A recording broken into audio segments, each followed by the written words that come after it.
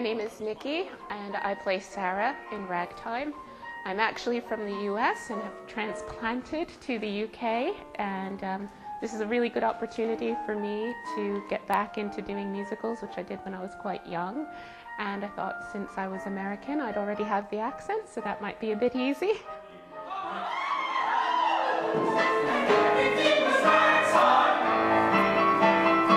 The story tells this beautiful piece of the immigrants coming over and how they were responded to and how African Americans at the time were trying to basically build up their lives, and then how people who had and were not without struggled to accept these people.